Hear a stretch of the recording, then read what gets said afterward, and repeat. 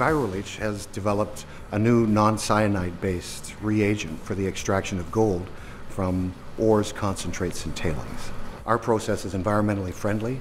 It operates at a neutral pH at room temperature and is safe for the environment, is safe for workers. It can be used in environmentally sensitive areas, whereas cyanide has currently been banned in most states and jurisdictions worldwide.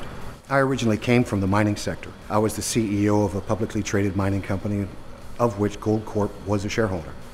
It was at that time that I realized the need for an economically viable and environmentally friendly alternative to cyanide, simply to treat our own concentrates. For more than 100 years, people trying to find another alternative substitute for cyanide, but they couldn't find any because it was really expensive. But with EnviroLeach, we can use it as an alternative for cyanide in an economic way.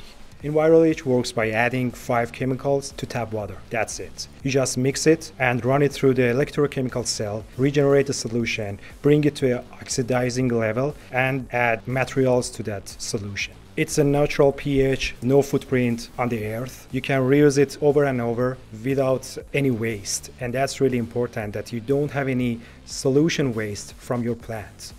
And the other benefit is that it's economic. You can reuse the solution and the cost is really low, even lower than cyanide. That's another really important benefit of EnviroLeach.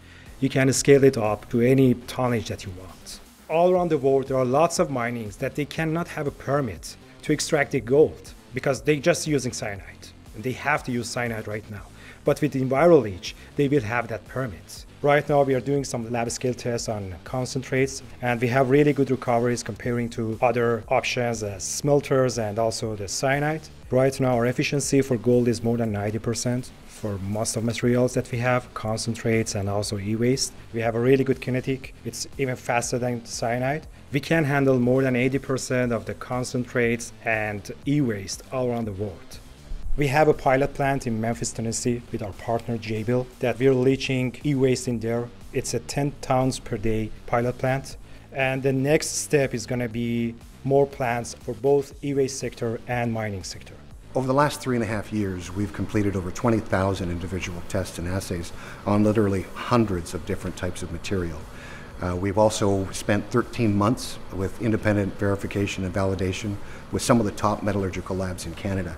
We've completed not just small scale, but commercial scale pilot testing, which also verifies the scalability of the formula.